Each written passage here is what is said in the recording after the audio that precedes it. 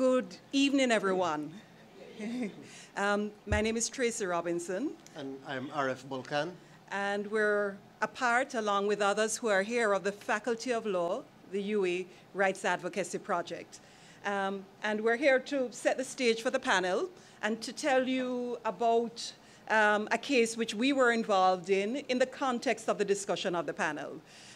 Firstly, can we say thank you to the EOC, to the chair, to all of the staff present, particularly to Rhea Mohammed Pollard, who did phenomenal work in preparing us for today. And thanks to our co-sponsors, KAISO, as well.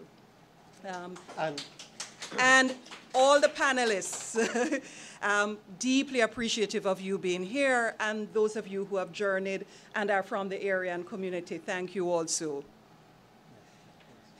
So the case we're talking about is one named McEwen, for the first name litigant, Gulliver McEwen, who is from Georgetown, Guyana. And so the genesis of the case arose out of two separate arrests of seven persons, trans women in Guyana, in Georgetown, over a weekend. And they were all 7 persons were arrested for various incidents, some what the police termed loitering, and in another instance, 3 of them were actually pelted by members on the street because they were all dressed in female clothing, and they were perceived as being male by members of the public. They were the victims. They were the ones who were pelted, but the police, and because they retaliated and they defended themselves, the persons who were doing the pelting reported them to the police, and they were arrested, detained over a weekend. They all claimed that they were not told why they were being arrested. They got no information. They said the first time they knew what they were being charged with was on the Monday. They were being held on Friday night and Saturday morning and held over the weekend. And then on Monday, they learned that they were being charged with the offense of being a man dressed in female attire for an improper purpose, which was a vagrancy offense in Guyana from 1893. And in fact, prior to that occasion, I mean, there had been sporadic incidents of the police using this law, but this was the first time it had ever been used to completion, meaning they were taken to court. And remember, they were ostensibly arrested, and this is important, they were ostensibly arrested because there were allegations against them that they had been involved in a fight in Georgetown.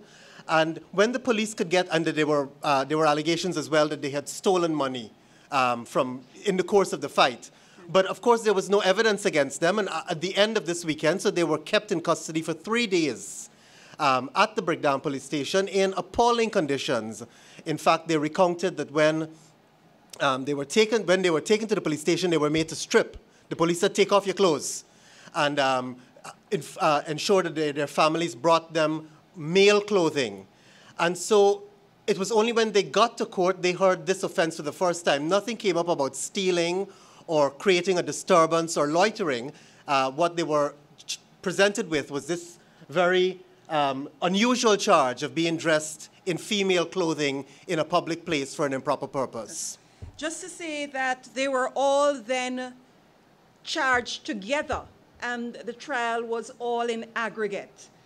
All of them were tried together, even though they were arrested in different parts of the city in different circumstances entirely. We wanted to share the story of Isabella, who was 15 at the time of their arrest. She's now 26 years old. Isabella Passad is the youngest of the 4 persons who ultimately litigated. At 13 years, I saw dress in female attire because I realized when I put it on, I feel comfortable. Truly, I never went to school. I told myself that if I didn't get education, I want my sisters and my brother to get. So I decided to come on the streets, sell black bag. You know, from black bag, I decided to beg on the streets. A period of time, I was on drugs because of poverty, stress, and money coming and stuff like that. I think we has been treated the same way, like we always treated like trash. Because, let me say we go to the station to make a report that I was walking down the street and this guy just shied me with a buckle. When you go to the station, they don't want to hear that. But if a man go to the station and said this homosexual harass him or trouble him or disrespect him, they're going to want to come and chuck you up, shy you in the van, and you have to pay them a fine, $10,000. If you don't have that $10,000, you have to go to court and all these things. I want to go to court and treated the same way another human being could be treated. If I, as a prisoner, could give you your respect while you're on your bench, while you can't give me my respect while I am in court, caught up. So Isabella tells us a few things about who she is, and asking that that be respected. She tells us about the stresses of her life, being a poor woman, trans woman, being socially excluded, treated like trash, the everyday discrimination she faces. And her story is not unusual in terms of what she said to you.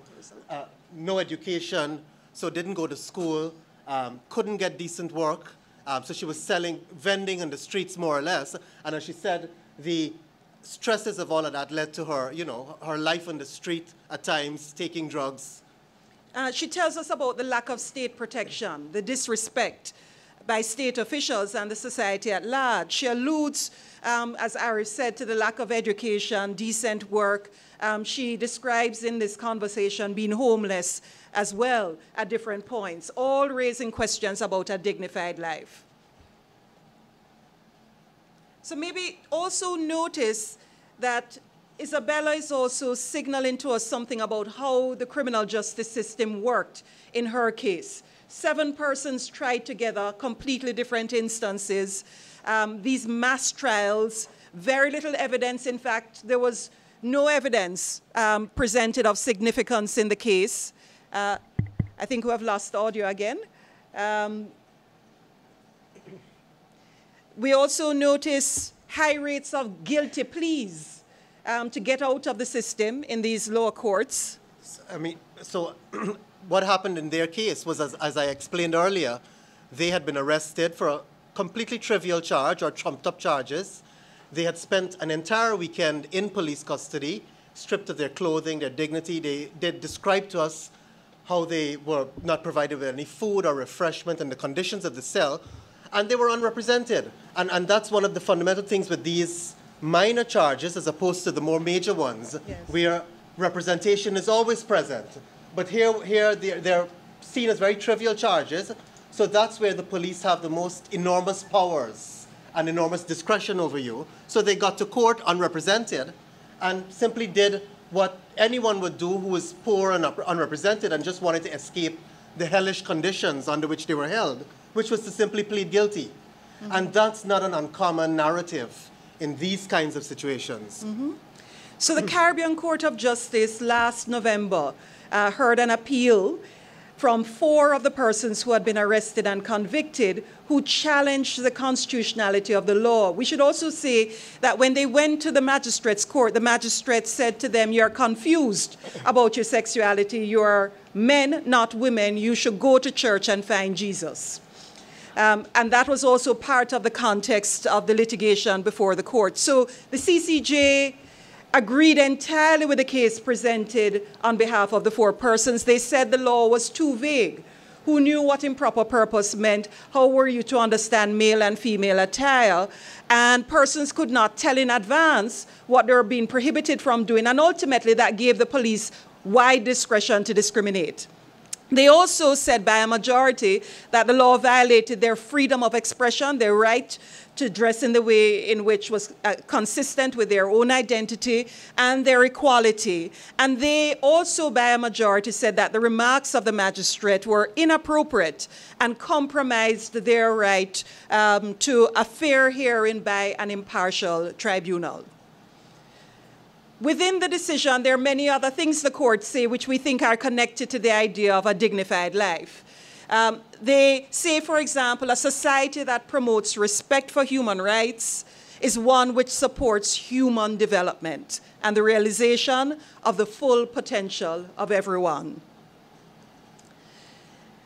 The decision begins with this passage, a powerful one from the president of the CCJ, Justice Saunders: difference is as natural as breathing. Infinite varieties of everything exist under the sun. Civilized society has a duty to accommodate suitably differences amongst us as human beings. Only in this manner do we give due respect to everyone's humanity. No one should have his or her dignity trampled upon or their human rights denied, merely on account of a difference, especially one which poses no risk to public order or to public safety. Arif? He continued, discrimination by reason of a condition which is inherent and integral to his or her identity and personhood undermines the dignity of persons, severely fractures peace, and erodes freedom. Quoting your own Justice of Appeal, Jamadar. And this is Justice of Appeal Jamadar now, soon to be of the CCJ, but it was then when he was in the High Court in what we call the Trinity Cross case. In a case in which the courts invalidated the use of the Trinity Cross as an appropriate national honor in a diverse society. Very important judgment in which Justice Jamadar is explaining that to discriminate in this way wounds dignity and actually compromises democracy and peace and freedom in the society. They also say throughout the case that the core of the idea of equality and non-discrimination is dignity. Human dignity is the essence and autonomy to decide for yourself what you want to do with your life is the core of human equality.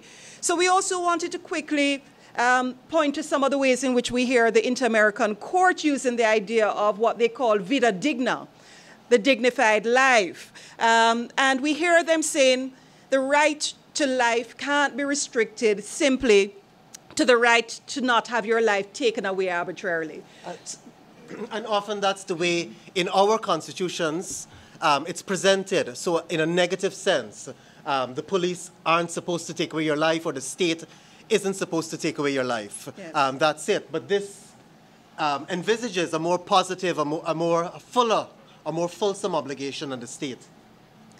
It means that you should not only have the right not to have your life taken away arbitrarily, but you should have the right to access the conditions that guarantee a dignified life, is this idea of what the right to life means. It includes the right to self-determination, the right to make your own choices, to choose the options you feel best for your life in order to achieve your ideals. And it also means a dignified life, that one must address the things which are going to interfere with your ability to have a dignified life, which include violence, injustice, discrimination, which can interfere with our ability to realize our goals and ambitions for our own life project. So that would, just briefly, that would mean not just the state not taking away your life, but having in place the conditions and the procedures and processes that would also prevent other citizens from impacting upon your peaceful life or taking away your life. So the state's obligation is seen as wider than not just simply taking away your life. And then finally, there's a comment at a forum we held the day the court heard, the CCJ heard this case in June of last year. And this is Shelley-Ann Tenia, the rector and dean of the cathedral in Porto, Spain, the Anglican Church. She said, there are some things that are common about us in our humanity. Trying to make meaning, seeking what is best for us in our own lives and the lives of people we love, hoping that we'll all experience dignity and respect, knowing that there is a place for us. Even if we're different or if we're born into vulnerable space, the hope that someone will contribute to the evening out of this playing field. And finally, let's end with also, again, Isabella. I would love the government of Guyana to legalize trans people rights because I don't know if I'm going to live to see a couple more years, but maybe the young generation might get to enjoy it. Sitting there in the courtroom and getting to hear the case and stuff like that, I felt so nice because, you know, I didn't get to speak, but my voice has been heard, you know. If I had a chance to speak with the judges, I would just ask the judges to just think about talking to me and talking to one of your family, you know, so everyone deserves a chance in life. And this is not, you're dealing with animal, you're dealing with human being, you know. But she ends by saying, you're not dealing with animals, you're dealing with human beings. I want this court to imagine that when they're talking about me and to me, they're talking to a member of their family, another human being. And so this is a key message about what a right to a dignified life means, being treated like a human being. But I just wanted to say, I mean, this is Isabella, the youngest litigant in this case. And she's talking about, she's talking about, I just wish, I can't enjoy it, the younger generation. Now, she herself is young, but it gives you a sense of how much, or how excluded, you know, Isabella and those in her community live, you know, because of all of the state failures in relation to them. And it's also a way in which Isabella is telling us how her right to a dignified life has been compromised, that she doesn't have an expectation that she will actually live to see change and to be able to realize her goals. So, you know, we think a right to a dignified life means being treated with respect, not being treated like a second-class citizen, not being treated like animals. We think it means recognizing differences amongst us, that we're not all the same and should be able to choose the lives we wish to have. We think it means as well, not simply just the right to life or the state not taking away your life, but as well addressing the social and economic rights to health, education, decent work, among others, that will enable you to live a dignified life.